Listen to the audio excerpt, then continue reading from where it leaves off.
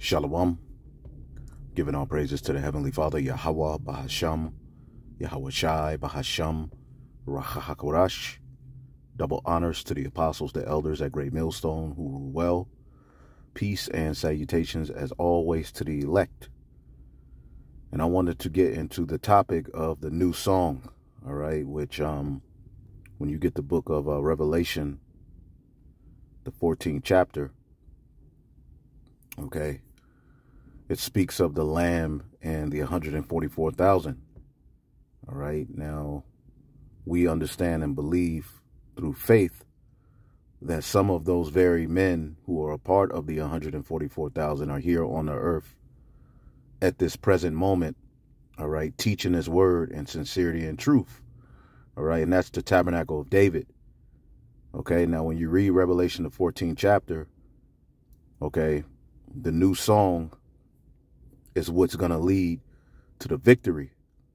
All right. So in a nutshell, the leaders of the nation of Israel will be singing the new song. All right. Which is a particular doctrine. Okay. Which ultimately would be put in the mouths of the prophets via the Most High God, Yahweh, Bahasham, Yahweh Shai. All right. So when you read Revelation, the 14th chapter, it speaks about a new song being given unto the 144,000. All right, which as you read in verse 3, it says, and they sung as it were a new song before the throne and before the four beasts and the elders, and no man could learn that song but the 144,000 which were redeemed from the earth. And ultimately, this is the truth, the Holy Spirit, Rachakwadash, which is sent from on high. It comes from the heavens, all right, but on the earth it's put into the minds and mouths of the prophets to go out and preach these things, and no man could learn that song save the 144,000. All right. Now, again, when you read this chapter, okay, it goes into exactly what the new song is. All right. And how in their mouth will be found no guile, and they are without fault, because they're covered under the blood of Hamashiach Yahweh Shai and ordained to preach this message. Okay, so when you ask or when you wonder who are the leaders of the nation of Israel and ultimately who are the leadership, all right, we should be looking to the leadership of the nation of Israel should be singing the new song, all right, which according to prophecy, the new song, all right, should be sung, all right, at this present moment. It's not getting ready to be sung. All right, it doesn't need to be remixed. The new song would be sung in the latter days, which that song that is in the mouth of the prophets would usher in the end of this current age. All right, and it's all through the spirit of Yahweh Bashim Yahweh Shai. Okay, now when you read Revelation 14:6, it says, and I saw another angel fly in the midst of heaven, having the everlasting gospel to preach unto them that dwell on the earth. All right, now we know, all right, there's not angels literally in a sense of the heavenly angels on the earth preaching to people. Okay, the angels through the spirit and power of Yahweh Bashim Yahweh Shai, all right, work on the minds of the elect, okay, to speak and say particular things in the earth. All right, and in this chapter, it's speaking of the new song. So I saw an angel fly in the midst of heaven, having the everlasting gospel to preach to them that dwell on the earth. Now, when you read the scriptures, okay, it tells you, and I believe it's Matthew 24. Okay.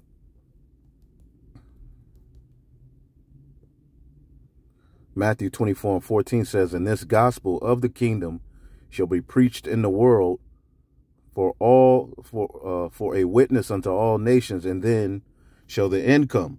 So the end would come, okay, through the gospel being preached. And that's the importance of the prophets, which are fulfilled in the 144,000. All right. Now, a lot of people wonder, you know, well, why don't we see 144,000 preachers? Well, that's not how it works. You're not going to see it with the physical eye. It's something that you have to ultimately have faith in. And we have to take into account that when you read in this chapter, okay, in verse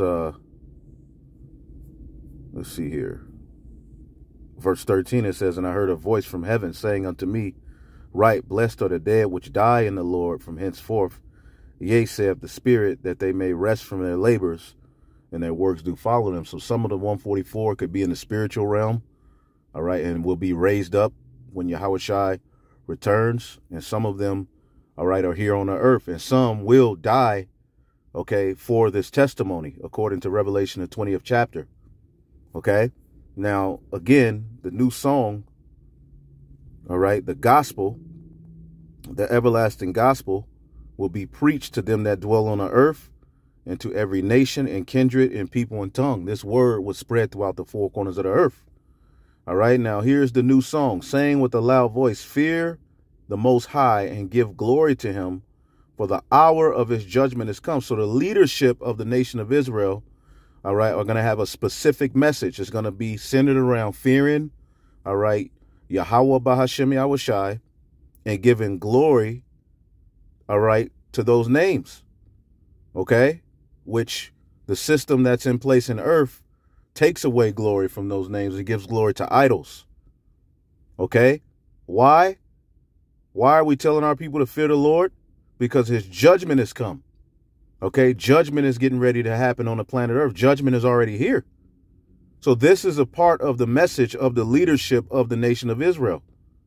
Okay, and worship him that made heaven and earth and sea and fountains and waters. Did Allah do that? Okay, or did the Most High God Yahweh through Yahushai and the holy angels do that? Okay, so the true leadership will be preaching this message. Okay, Farrakhan ain't preaching this message. Now here and there, he'll take particular points of the new song and throw them out there, but then he'll go back and hiding. Okay, the new song will be sung constantly, and it will lead to a victory over the beast, over his image, over his mark. Okay, all right, and that testimony will be given unto those men under the blood of Yahushai. So the accusations and whatever you devils do, it won't have any bearing. Okay, so we know according to the book of Colossians, the first chapter, it was Yahushai, all right, with the blueprint of the Most High God Yahweh that created the heavens, the earth, and everything else. And we know the holy angels helped him when you go line up on line, precept upon precept. Okay, in the beginning, the Elohim created the heavens and the earth. Okay, so when you go to the next verse, it says, and there followed another angel saying, Babylon is fallen, that great city, because she made all nations drink of the wine and the wrath of her fornication. Okay, and this is a big part of our message, and this is what this new song would lead to. Babylon actually falling. Okay, now you'll have particular men here, like Farrakhan, here and there. He'll throw it out there. Babylon will burn, right? But he's not calling on the name Yahweh. He's not calling on the name Yahushai. He's not telling you to worship Yahweh Bashim Yahushai. He's pretty much following a false religion. So he doesn't qualify to be a leader. Again, he could be the leader of black people, but who's the leader of the nation of Israel is Yahushai and the 144,000, which ultimately those are the leaders of the world. Okay, and they will be singing a new song.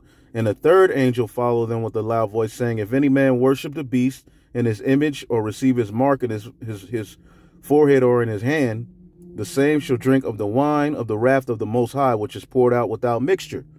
So again, the new song, okay, being sung is the prophets warning of destruction, okay, telling our people to fear the Lord, okay, Yahweh Bashim Yahushai, teaching the tribes who they are, according to Ezekiel the 37th chapter, with the 12 tribes chart, that's all in there, okay, and if you worship the beast and his image and receive his mark, you're going to be destroyed. That's the new song, okay, that's the song that the leadership, all right, are going to be singing.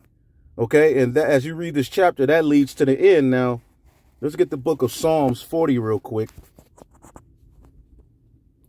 Let's get the book of Psalms, the 40th chapter.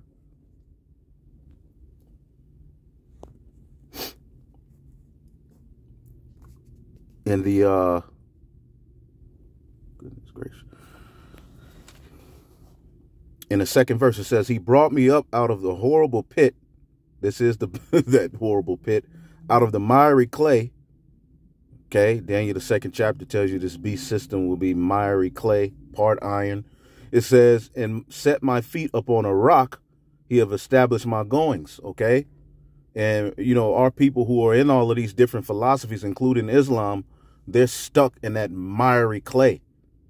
Okay. You can't freely walk and move about when you're stuck in miry clay. You got to, no, but the Lord has put us upon a rock to where we can smoothly travel through the Holy Spirit.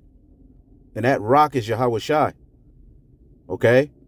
And Yahweh Shai said he's going to establish his church on a rock, which is Peter, King David. Okay. Because the tabernacle of David is ultimately the set thrones of judgment that are going to rule this world. And the gates of hell ain't going to prevail against that. So that's what our people should be getting down with. Okay. Not this world friendly doctrine. Okay. And he hath put a new song in my mouth. All right. Even praise unto our God. Many shall see it and fear and shall trust in Yahweh. So it is through the new song that our people, all right, and the new song is sung by the leadership. Okay. It's the new song being sung that are going to lead our people to what? Trusting and fearing in Yahweh B'Shem Yahushai. And that's what that's the goal. That the elect be sealed, all right, by the names of Yahweh and Yahweh Shai in the true doctrine. Okay, because the scriptures tell you that there is a doctrine that's going to lead to salvation. Okay, 2 Timothy, the 4th chapter.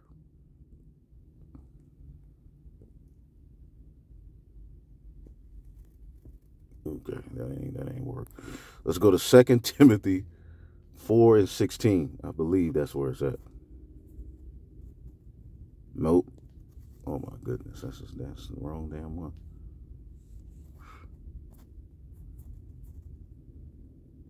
Nope. Take heed to the doctrine. 1 Timothy 4. 1 Timothy 4:16. Take heed unto thyself and unto the doctrine. Continue in them, for in doing this thou shalt both save thyself and them that hear thee. So for any Israelite who was speaking this, you know, it don't matter what doctrine you teach. Okay, you got people mocking the chariots, mocking the name, doing all manner of evil. All right, and you got Israelite leaders giving them Godspeed at the time of severe judgment getting ready to be played out in the earth. So there's a particular doctrine. Okay, the book of Acts calls it the apostles' doctrine. All right, that would need to be taken heeded to. All right, and in doing that, you shall save thyself, those who teach it, and them that hear thee, which ultimately is fulfilled in the new song, the everlasting gospel. Okay, so the Lord have put a new song in my mouth. Many shall see it. All right, which is praise to our God. Many shall see it and fear and shall trust in the name of Yahweh. Okay, that's the leadership. That's what the leadership will be doing. Okay, let's just type in new song as I did earlier.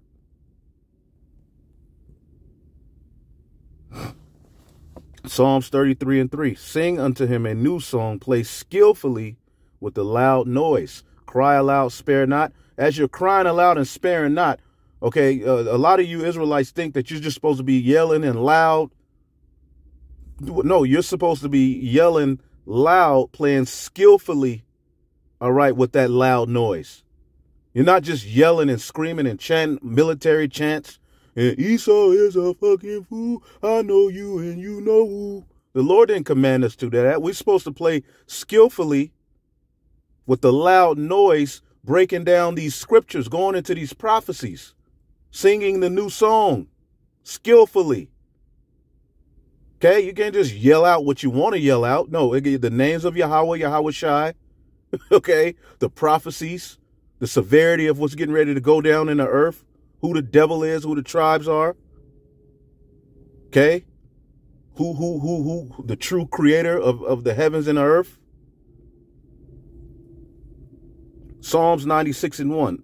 Oh, sing unto Yahweh a new song. Sing unto Yahweh all the earth. Okay. And at some point, the whole earth is going to be subject to righteousness through this new song being sung right now. Okay. Psalms 98:1. Oh, sing unto Yahweh a new song, for he have done marvelous things.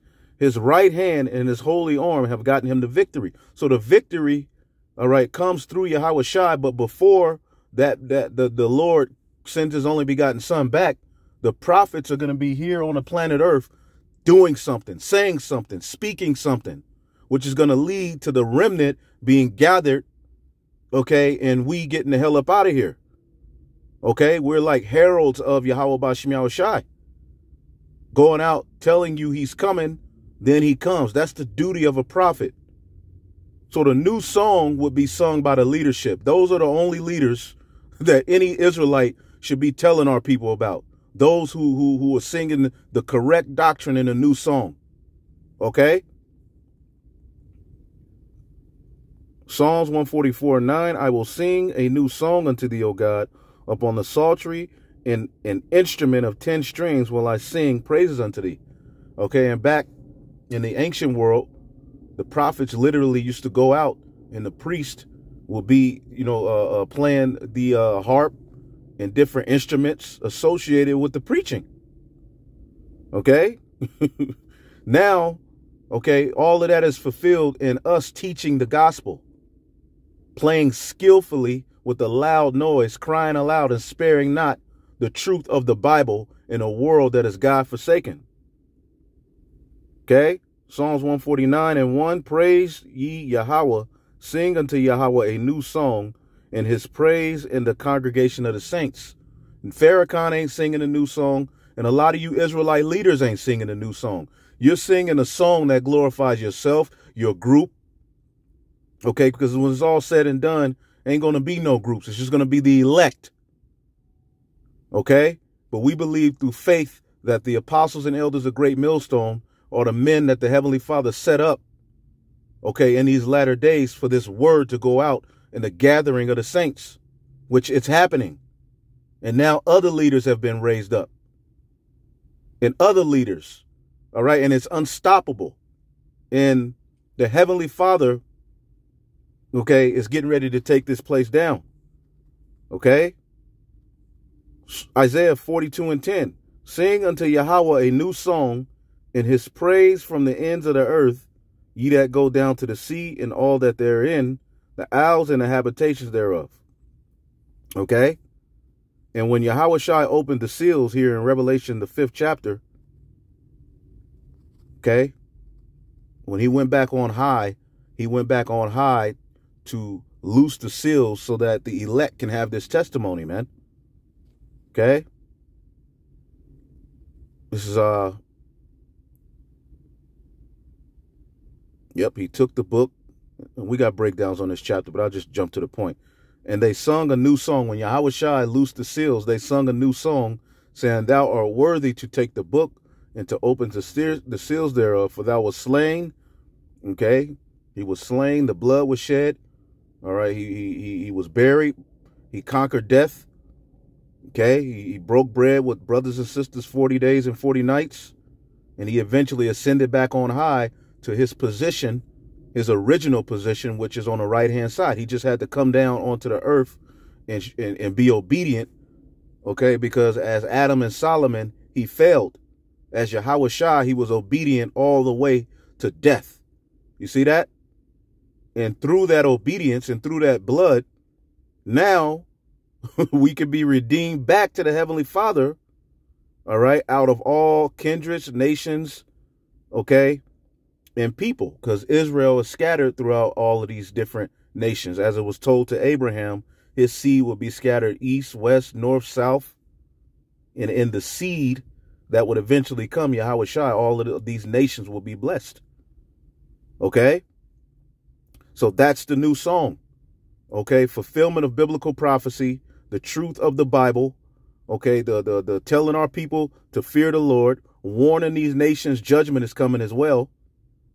Okay, and that particular song being sung would lead to the end. So the leaders of our people, okay, as Yahweh Shai As a matter of fact, let's get the book of Jeremiah 3. Jeremiah 3 and 15. If it loads. All right. It says, and I will give you pastors according to mine mind or heart, which shall feed thee with knowledge and understanding. Okay. And that message that they had, okay, which it's here in the earth. Now, if you don't believe this is the message, cool. All right. But you should really be telling me where the hell it is. Okay. Because it got to be somewhere. In order for this to be the end, the new song got to be here. And the new song will be sung before the end came. All right. So I just wanted to touch on that. The true leadership of the nation of Israel are singing a new song, man. Shalom.